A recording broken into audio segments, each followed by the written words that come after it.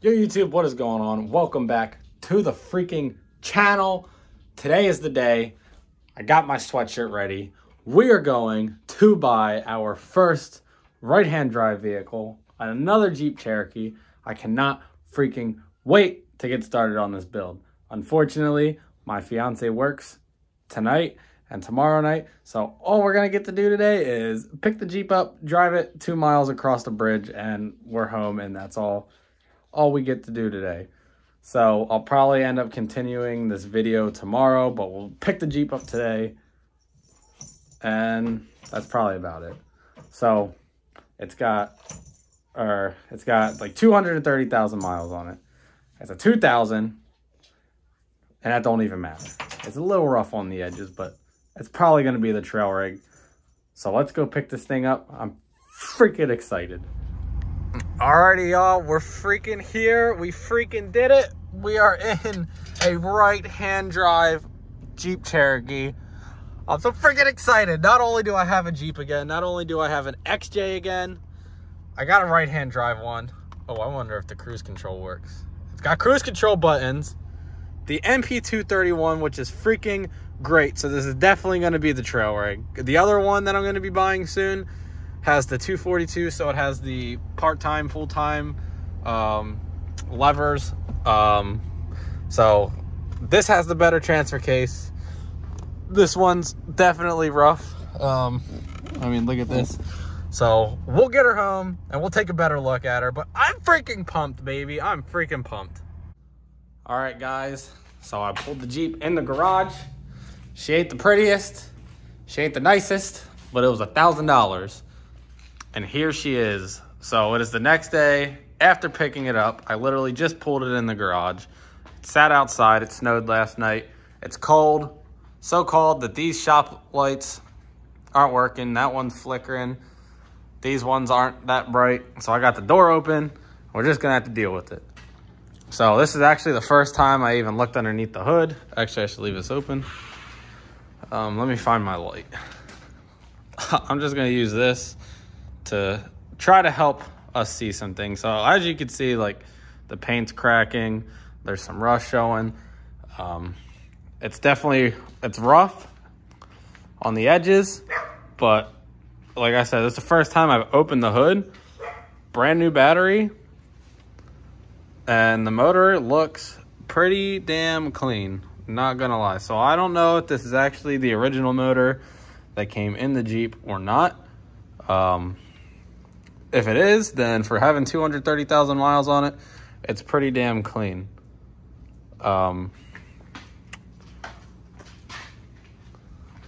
Just looking around, it's definitely a lot different than your traditional left-hand drive Jeep. Like, obviously your steering rack's on this side, the reservoir for your brake fluid's on this side. Usually it's on that side, right? I don't remember. It's been a while since I looked under the Jeep, or under the hood of a Jeep, since October. So this side is where we get a little more rough. Missing a fender flare. Oh well, it was probably all going to be missing anyway. Rocker panel is not the greatest. This is all tape, actually, right here. You can probably see better without the light. This is all taped up. And then if we open this door, you can see, oh, now we got to grab the flashlight. Oh. So if we open this door, you can see the rocker panel is completely gone in here. It didn't get cleaned out, but that's fine. I'm not worried about it. So there's some trash. There's the little stand thing. I don't know if there's any seat brackets down there at all. Doesn't look like it. Actually, the fender flares under there. There's some stuff under here. I'm gonna take this out real quick. Okay, so underneath the great old shelf, found some wood that was holding it up. The fender flare for right there. And a bunch of trash. So my fiance is actually taking this to work today, so I can take the car to go pick our baby up, because as you can see, there's no bench seat there. So obviously can't put a baby seat, and the blower motor in this is fried, or something isn't grounded, or I don't know, but there's no blower motor. So she only has to drive 2 miles down to work. So she's gonna put up with it for me so I can go pick the baby up so we can get some house chores done and so I can make this video. But I'm definitely going to clean it out for her. There's some engine oil and a bunch of trash, some degreaser, brake fluid, whatever. Bungee cords and a fender flare. But I'm definitely going to need this front passenger seat, that front driver seat, the bench seat for back there.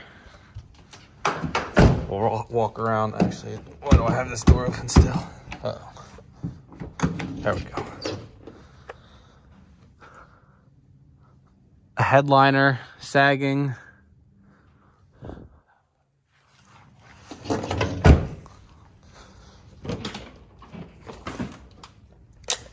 So we got a saggy headliner, which is normal, and XJ's not worried about it. Trunk area is pretty clean. So I think the only rust is that rocker panel, which can get replaced by a steel, not tube, but a steel square, whatever the hell. Rear bumper, obviously going to get replaced with an off-road bumper in the future. And then the only other issue, rust-wise, that I know about, besides like surface rust and what you can see, is right on the unibody part here. There's a hole in the floor. So from where, because it was a male Jeep, so I'm assuming somebody didn't have a floor mat here and their foot was constantly on the brake and it just eventually corroded through. But as far as I know, that's the unibody right there. Because if you come underneath of the Jeep, let me put this back. Whatever I could say like that. If you come underneath of the Jeep here, there's no hole. There's no hole underneath the Jeep. I'm pretty sure it's right in there where the hole is at. I'm gonna crawl underneath of this and show you how solid this thing actually is. All right, so what I'm gonna do before I continue making a video is I'm gonna get all the junk out of this thing so that way it is cleaned out. If you're wondering why I have a mask on, it's because it is cold as fucking hell and I'm tired of my face freezing. So, you know, you got all these COVID masks laying around, so I'm gonna put one on. Any other time? Hell no. It's too cold to not have a mask on right now, though. So I'm gonna need to order me some face shields so I can work in my garage comfortably then over the winter time while I don't have heat. So I'm gonna work on cleaning the junk out of this thing and then we'll continue this video. All right, so after like 45 minutes of vacuuming, I got it pretty good. Figured I would leave all the fluids in here, some Rain-X, bungee cords, whatever. I figured I'd just leave all that in there. Doesn't hurt to have. So there's that hole we were talking about. And so pretty much it needs all the interior seats. This rocker panel is pretty good, besides it's starting to rust. Might be able to just sand down, paint over it. But like I said, I'm going to replace the rocker panel anyways on that side with some steel tubing or some square tubing. Oh, I was wondering why that hole is over there. It's for the seat. That makes sense. Glad I didn't throw that bolt away. So yeah, interior, not too bad. The more I look at this Jeep though, I almost like want to take on the project of restoring it, repainting it, like just making it really clean. A budget boost for a lift, some 31s, 32s. I still have the Rubicon takeoffs over here. So this is a 30-inch tire. These are all like 32s. So, I mean, I could cut the fenders right now and stuff these bitches on there. That would look funny. But unfortunately, I don't have the time to do that today. And I don't know where I want to take the project with this thing. Like I said, restore it, trail rig, whatever. Like, rust isn't that bad. I forgot I was going to climb underneath of this thing. Show you guys how pretty solid this damn thing is. So we'll start with this. We got that hole, the rust right there, the rocker panel on the passenger side, and then like the surface rust. Everything needs like repainted, or not repainted, but sanded and repainted. And then we got this, the typical quarter panel rust on these things. It's on both sides like that. Not too worried about that. It's normal for these to do that, and you can do a tuck and fold anyways, or just, I mean, there's nothing to fold, so you just put a piece of steel over there. Now this part back here, that's looking a little rough. It still looks pretty solid. Might be able to get away with sanding down that part of the unibody and painting over it. But here, we'll crawl underneath. So coming underneath, I mean, the thing's pretty freaking solid underneath. Besides some, like, I think I said in my previous video, or maybe I was talking to a friend, I don't remember. This seal looks pretty blown out, and it just got goop everywhere unless something else is leaking, which I'm not too concerned about. I'm gonna put the Jeep up in the air eventually and go over everything as it is. But yeah, I mean, the Jeep's not in bad shape when it comes to rust. Unibody is solid from everywhere I've looked. Floors look solid from everywhere I'm looking. Can't really complain. I'll crawl over to the other side. We can get a better look at that side. So crawling over to this side now. No complaints really. That looks like it's going to be a pain in the ass to get out of there when we take the shocks off. So I think first step is obviously going over everything, making sure things work, what needs replaced.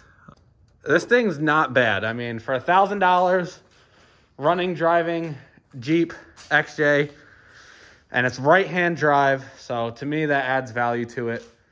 It's a 97 plus. It's a 2000, so it's the 97 plus, obviously. And in my opinion, the TJ Rubicon wheels look better on these. So this thing definitely needs some love. Once I get the heat situation figured out, then I'll take it over. I will spray her down on the outside, get her all cleaned up, see how the paint looks with just a quick wash. Known issues, things that don't work. Blower motor's not working. Cruise control's not working. Let's see. Lights, or I mean, windows. That goes down.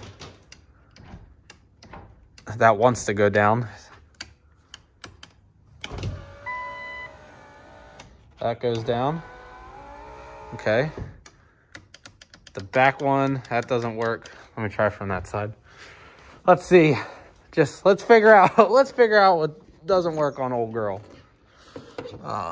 So this light's not even on. Oh, yeah, something. So the passenger sides sound like the motors are seized up. They're trying to move. Could just be the cold weather. Let's check the lights. Come on, we're doing an inspection on this thing. Why not, right? I know the dash lights do work. Turn signals work. Nothing was flashing weird. Cool, all them bulbs are working. Working. Sweet. Now, let me see. I got to get this thing back into two-wheel drive. When I was cleaning it, I popped the lever up, but it wasn't letting me go back in to two-wheel drive. So let's see here. What's the issue? Yep. Just because it was in park. So, not too bad, man. I'm not complaining for $1,000. I didn't even see if the radio works. Let's see here. Is this on? Up, copyright. To the front.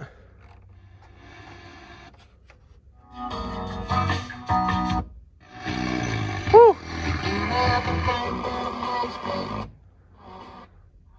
All right, so.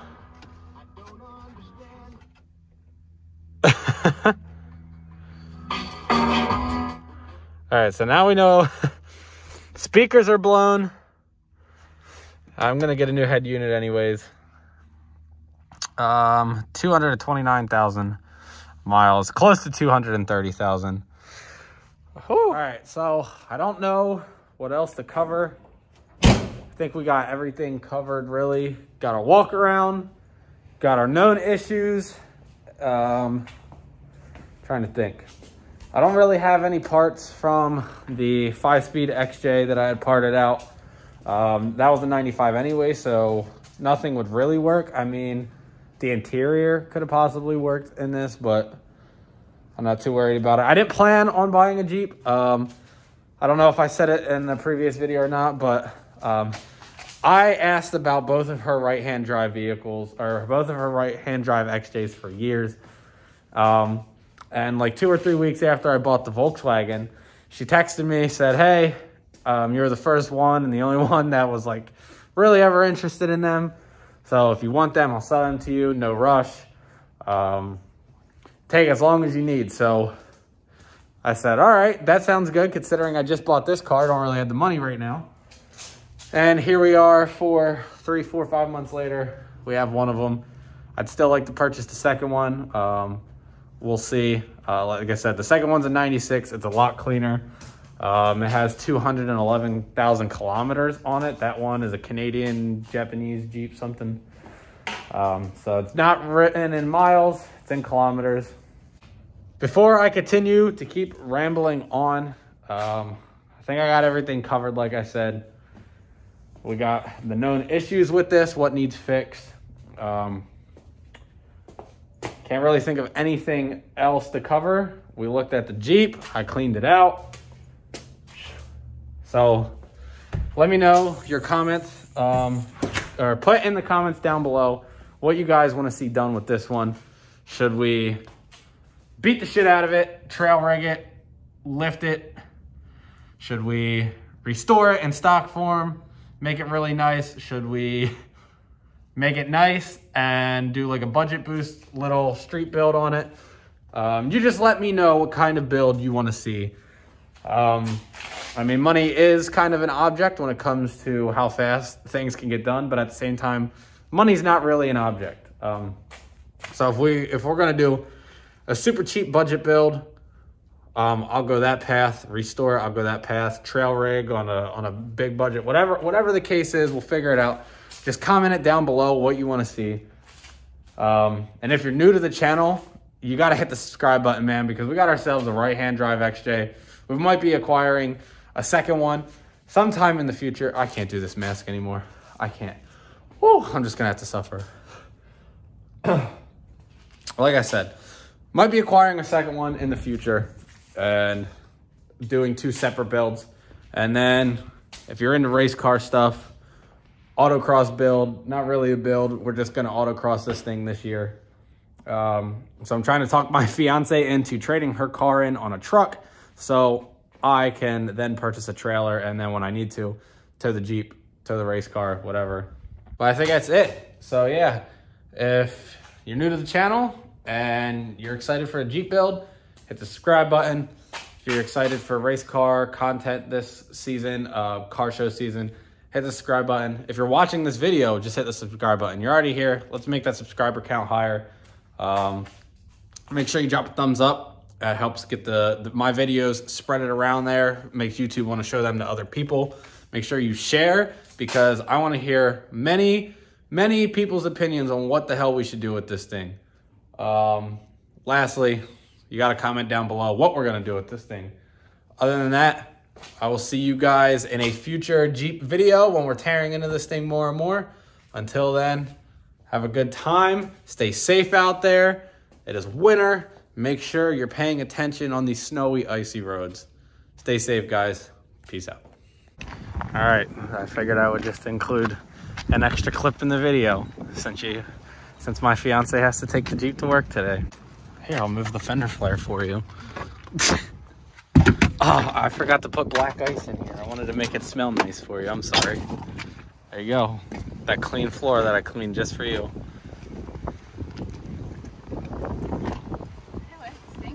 I know. I forgot. Give me the key.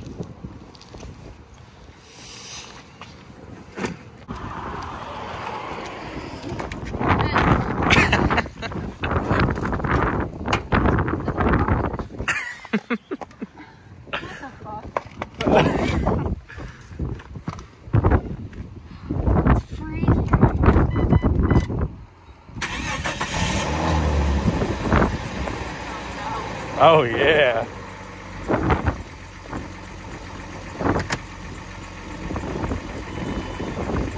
I put gas in it. I swear, I put some gas in it.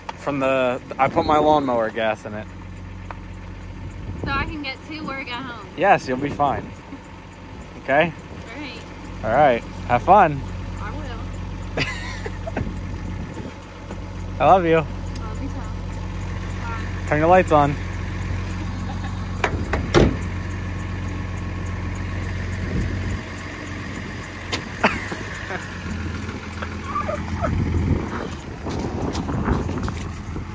Is it in reverse? Oh, the reverse lights don't work. That's bad. Illegal. What? Bye.